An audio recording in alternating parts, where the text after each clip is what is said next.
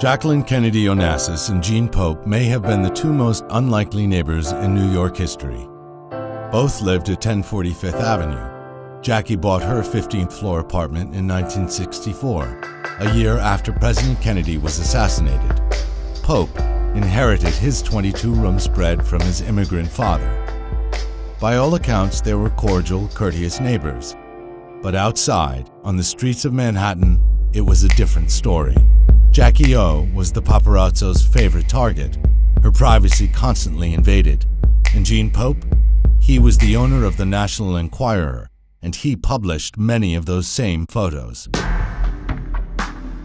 Generoso Pope Jr. started the Enquirer when he was cut from his father's will, by his own mother no less. "You are the abortion I should have had," she reportedly told him. Pope used this rejection as motivation.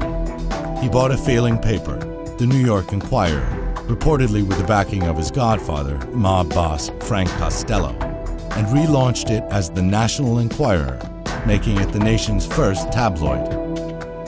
In 1969, Pope ran a highly unflattering piece about Jackie O based on an interview with her children's former nanny. Copies flew off the supermarket shelves. After that, Pope put Jackie on every cover he could, whether or not the story was true.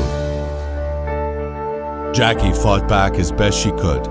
She sought and received an injunction against famed paparazzo Ron Galella, who finally in 1982 agreed, under the threat of huge fines and jail time, to never take her picture again. Ironically, today some of the most prized images of Jackie O were taken by Galella and published in Jean Pope's tabloid.